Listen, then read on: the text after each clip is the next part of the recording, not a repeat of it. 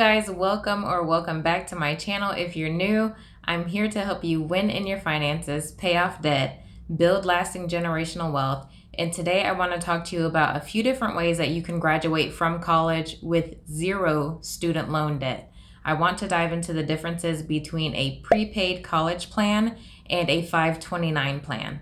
Now, for my own college experience, I did work part-time the majority of the time that I was in school, and I did take out a few small loans. My goal was to not graduate with any debt at all.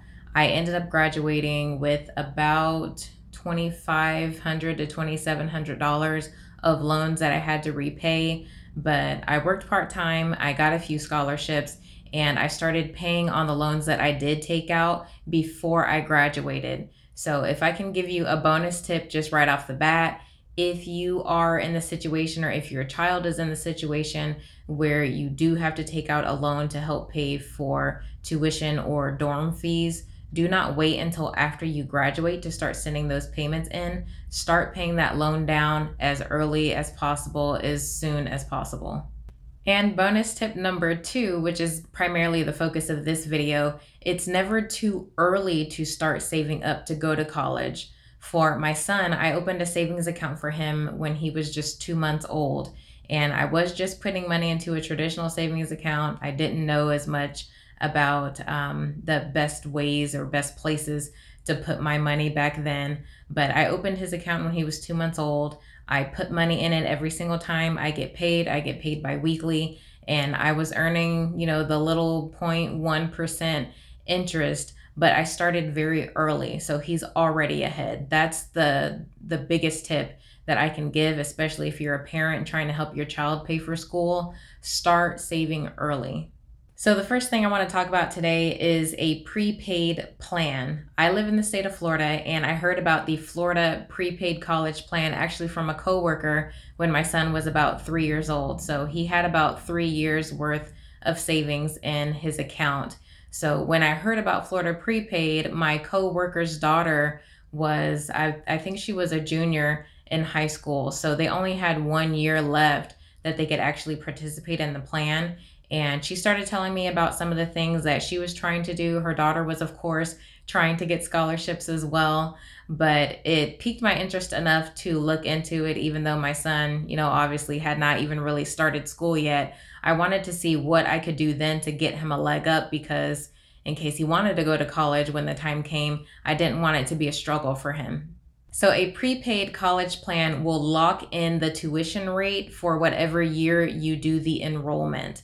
So in the state of Florida, the enrollment was in October, but when I found out about it, it was earlier in the year. So I started doing my research earlier in the year. But your tuition rate for whatever state that you are in is going to be locked at that rate for your student at whatever year that you're enrolling. So if you are 10, 15 years away from your child going to college, even if the tuition rate goes up, you will not pay that higher tuition rate, which is one great benefit of the prepaid plan. The money directly transfers to public colleges and universities in your state. And there is a bit of an a la carte menu for you to choose from. You could either buy university credit hours or community college credit hours. The university hours are a little bit more expensive. If you've looked at the numbers, to go to school at a university is more expensive than to go at a community college. So I opted to pay for university years for my son so that it would give him more flexibility. You could also pay for dorm plans to help with housing as well. With these prepaid plans, you can purchase up to 120 credit hours, which is the equivalent of a 4-year degree. So you buy them in 1 year increments, and I bought 2 university years. Now, if my son decides later on that he does not want to go to traditional college, we can also use the money in this plan for vocational school or even graduate school if he wants to take it a step further after a 4-year degree. As long as whatever he picks is done within 10 years of his projected college enrollment date, the money is there for him to use. So when you do enroll for the first time, you are going to get a projected college enrollment date based on the child's age and the approximate year that they should be graduating high school. The money is guaranteed by the state and it is 100% refundable. It's also transferable to another family member. The funds can also be applied to out-of-state tuition, so it won't necessarily cover the full cost of tuition like it would if your student was to go to college in your state, but if they went out of state, they could apply that money toward another college's tuition. So I already mentioned that I paid for 2 university years for my son. I didn't want to commit to 4 years when I first got started. They do set you up with a payment plan. I did not pay in full for 2 university years up front. I got on a payment plan and I paid on that plan for about a year or so, I want to say maybe a year and a half. And then I paid the rest of it off because I heard about a 529 plan. So I decided to meet with a financial planner to see what my best options were there to really set my son up for the best success possible and no student loan debt.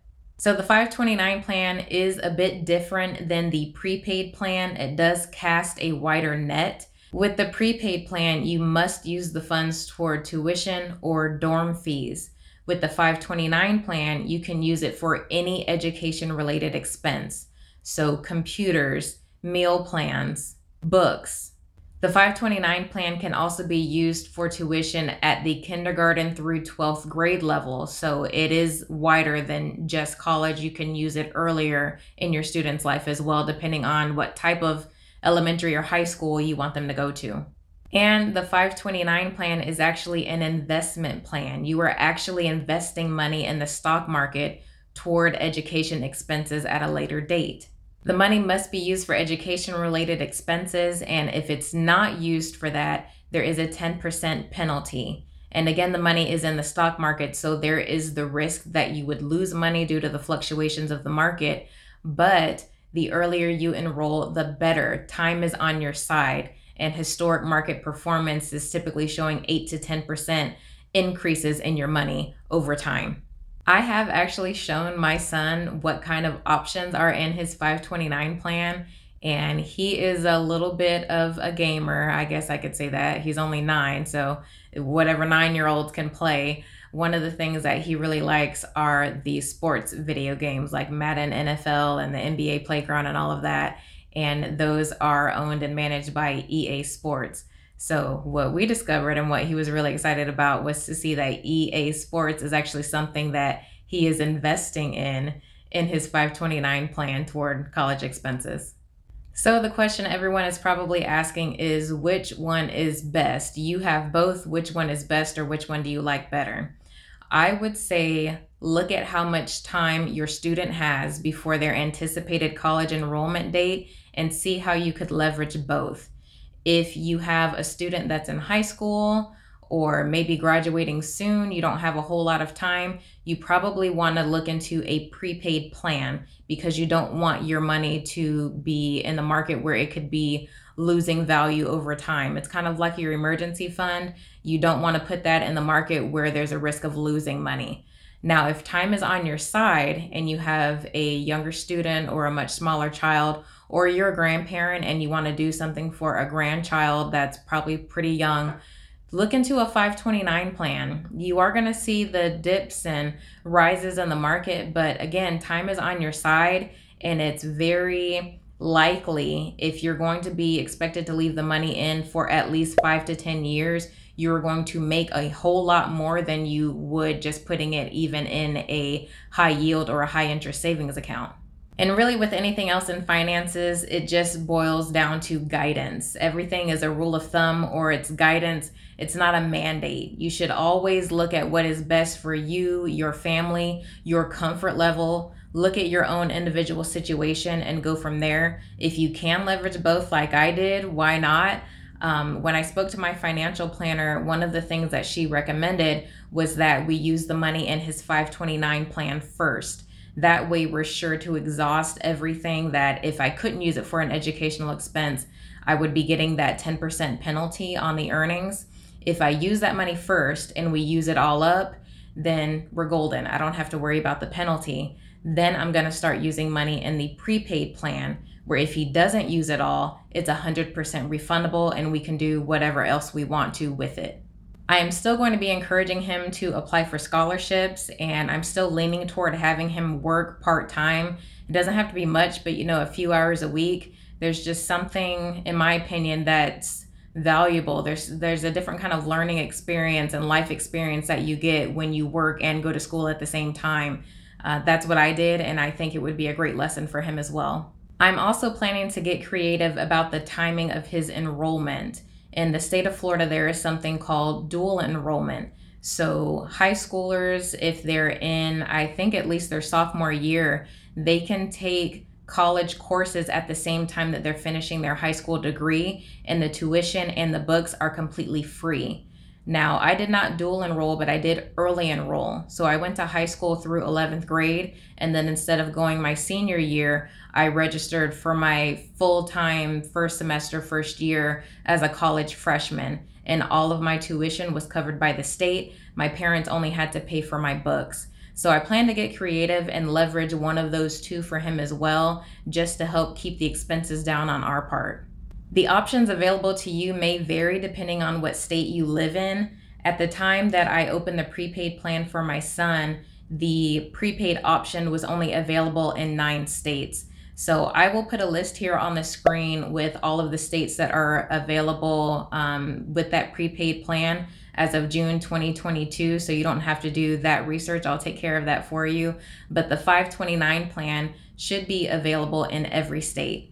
So I hope this helps you think about different ways that you can help your student pay for college without having to take out a student loan, or maybe not a very high student loan, or graduate with no loans at all. I didn't quite make that goal, but within 6 months I was student loan free, and I'm hoping to have my son not take out a loan at all. I hope you can do the same. If this video was encouraging, please give me a big thumbs up, share it with someone else you think may benefit from it. Thank you guys so much for watching, and I'll see you in the next one. Bye guys.